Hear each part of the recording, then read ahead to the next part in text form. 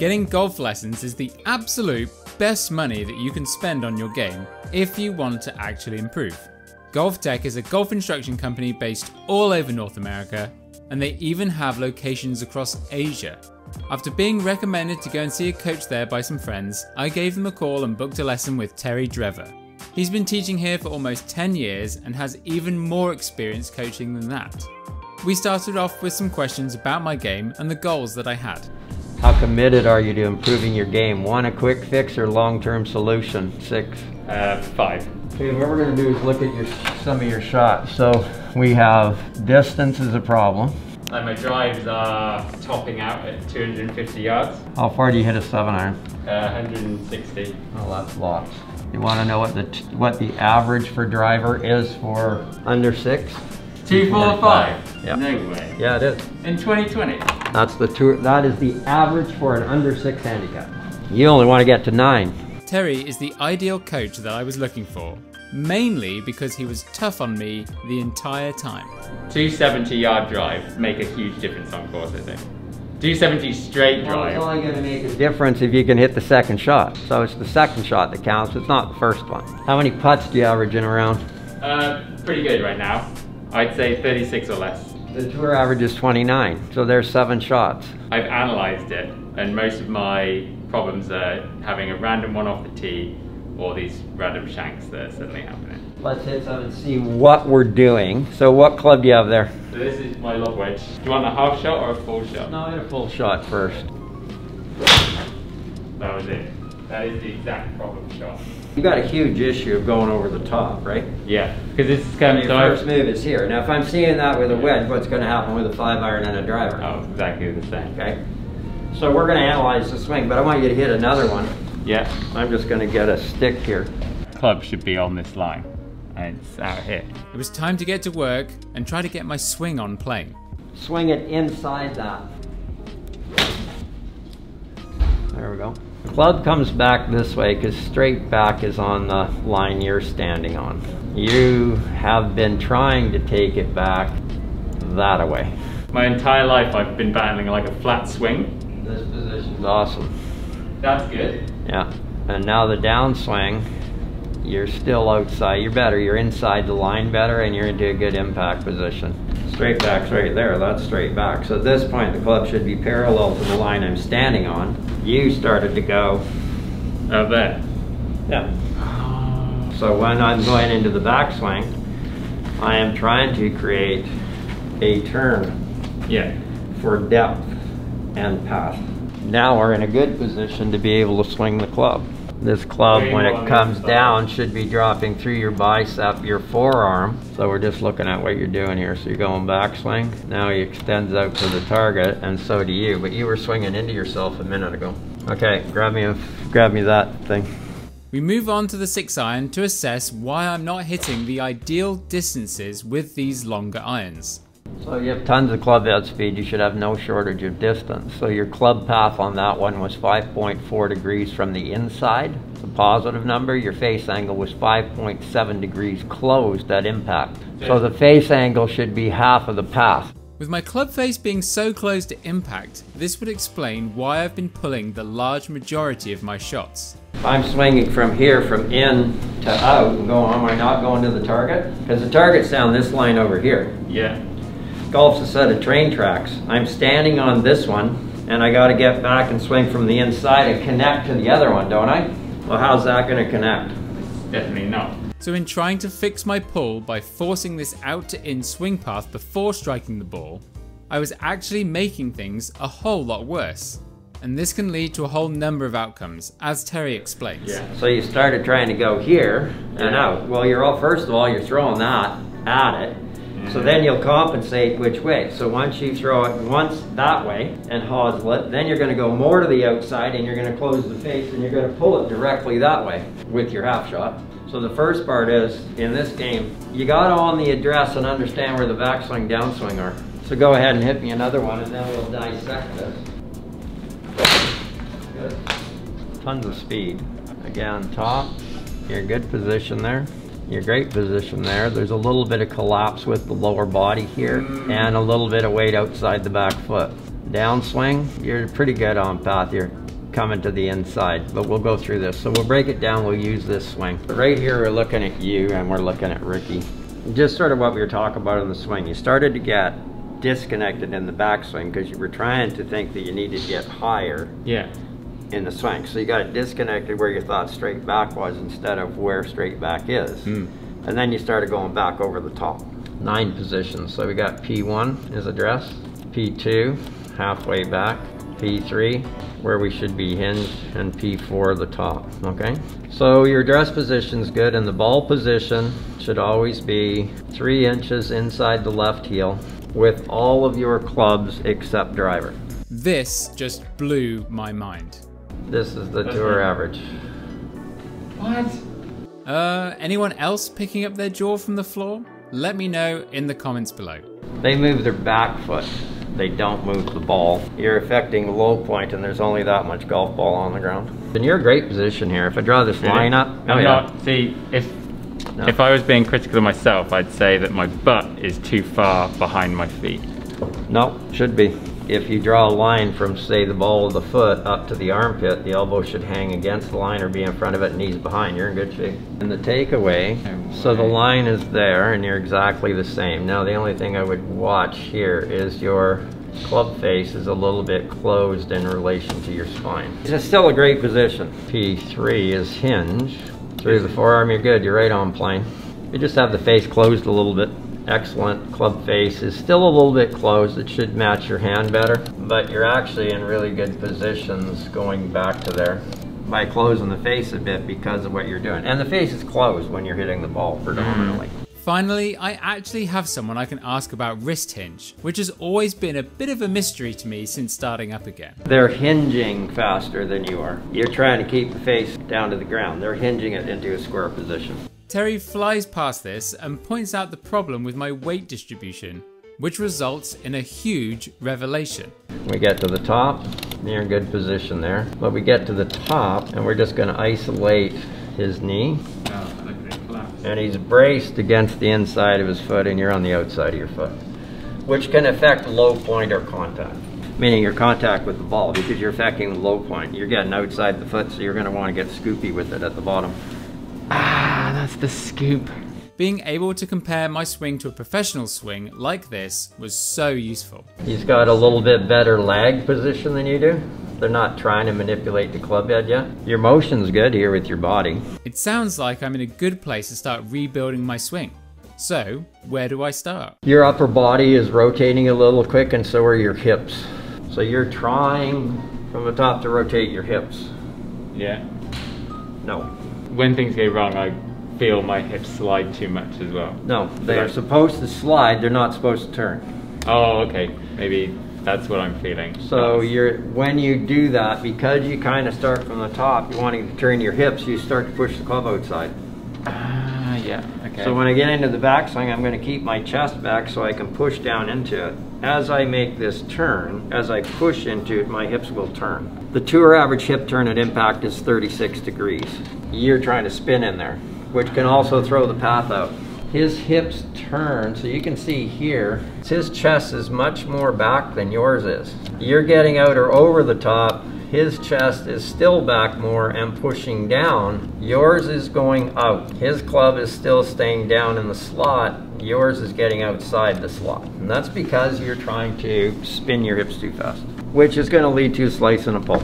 And go everywhere, yeah. And there it is, the first thing that I need to improve.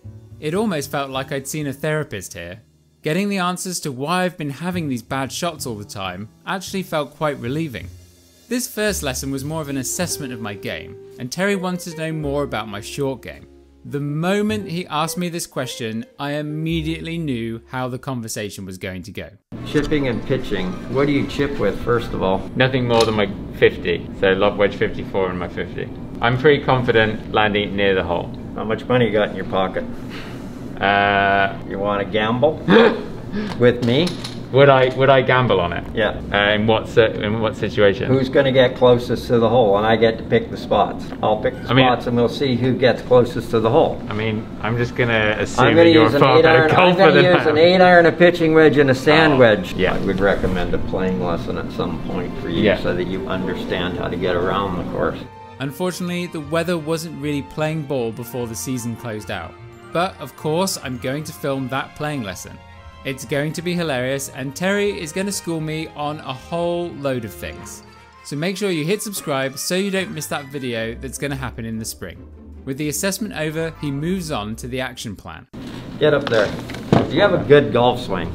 You don't understand the golf swing. Okay, so in the backswing, all the backswing is doing is creating coil, okay? Yeah. Well, I want to maintain that coil. So in the downswing, if this is pushing down into the ball, I'm going to compress it better. And what I want to do is keep my shoulders in place and allow my hips to shift towards the target so that I can compress the ball better. So we go back. My sensation, when you start doing this, which we see a little bit of in your swing, my sensation is this. You see the lag position? Yep. This is you. We keep the shoulders and chest back. We're pushing to impact. Up you go. You're not going to hit a ball. You're going to stand right there and use that black dot. We're going to go back this way. Now move your hips to there. Good. And let the club drop back to here. Perfect. Now do it and square it up. Good. Watch. So we're going backswing. Now you're right on plane. The face is matching your spine. So once you get here, just let the club drop back down. There you go. Now I'll do it with you. Okay, so go to the top of the backswing. 90 degrees of shoulder. Now we're just going to move the hand down and you're square. You've built in this twist and turn, so it is just going to drop down into impact. Feel it, okay? Let's try it again. The hands should move down. Down. Yeah, that's why it's called downswing. So you see how the shaft is dropping through your bicep there? And you see how it goes through your forearm there? And you see how it goes perfectly back on plane there? And you are in an immaculate position of impact. So what we're trying to do is take your what out of play? Manipulation and twist. Yeah. Okay, so you started to try to manipulate the club head and twist the body when we really don't need to. So let's try to hit one, but you can hit it full, but sort of just try to keep control. Your biggest issue right now is in order to create lag, how do I create that? Well, in order to create lag in the swing, I have to keep my chest back. Yeah. Or my back to the target. Once I start to spin, I've lost that. Yeah. Okay, so I lose my power. So I'm going back, I'm coming down, club comes into square, and release it to finish. So ball speed is created by striking it and releasing it. In that one you had 83 miles an hour club head speed, but you only had 98 miles an hour ball speed. This is major flaw number 2 that Terry has uncovered. The ball speed I'm able to produce. The relationship between club head speed and how fast the ball heads off towards the target, quantified as smash factor. These numbers here gave me a smash factor of 1.18. Which is simply saying that you created 18% more ball speed than club speed. So then we're going to create ball speed how? By hitting it harder, right? No. Right. And Terry of course schools me in the most brutal way. So I had 90 ball speed, but 39% faster. Now your club head speed was at 83 miles an hour. So you were 18 miles an hour faster than me. We're gonna make a turn. We're gonna stay there. As I let this come down, my hips shift naturally to the target, and then I release it. And in just that small amount of coaching, I've added 10 miles an hour to the ball speed from this club. Whoa! But you still only have a 126 smash factor. Now the average is 137 to 138 with that club on tour. So they have 12% more speed, which is going to make you go further. But you got the ball speed up to 109 from 90, and your club head speed went up, but you didn't try to make it go up. Let's try another one. No. This is what you do, trying to hit it harder. Go to backswing. Now bring the club down slowly. Go to backswing. Bring the club down in there. In there? Yep. Oh, okay. So go to backswing. Let's do it without a ball. So set up to that black line. Set up right there, and I'm going to get this club near the plane line and keep it inside that on the downswing. Good. Now go to finish. Do it again. Backswing. Good. when you go back, you're great. You see where your hands are going back between your shoelaces and your toe, and you're right on plane. Well, in the downswing, they need to return back down there. In order to do that, you got to keep the shoulder and the chest back. Now the club's coming through the bicep, forearm, it stays inside that grip, it's on plane, and now it's swinging to the target. Nice work. And in just 30 minutes of me being here, Terry has not only improved my ball speed, but he's also shown me how I can actually hit the ball towards where I'm aiming. This truly is the best money you can spend in golf. But it's not that easy, and these things don't just fix themselves. What's Paul's big problem here? Big problem is he's too quick going from the top to the bottom, and he's trying to hit it hard from the top to the bottom of the swing. I still had this thin push thing, and I couldn't figure out why it was happening, given that I was getting the other instructions okay. But of course, I'm not going to turn into Tiger Woods in a day. Come to downswing slowly. What should that club do now? Just go. Show me what it should do by the time it gets to here. That's what it should do, eh? Is that square? Oh yeah, okay, that's not square. So as it comes down to impact, my forearms rotate and that's square. So if I go from this position and the club's square, yeah, then that would be square, wouldn't it? Yeah. If you were going to throw it, wouldn't you do that? Yeah, okay. Okay. So as the club comes down to impact, it compresses the ball and it rotates. As I come down into the ball and then rotate out, there's a square position, but that's not. You're trying to hit it so hard and hang on to it instead of let it go. That was it. That was it. The low point is there. So how about we get the ball and the dime? A lot of people watching this have likely seen this drill.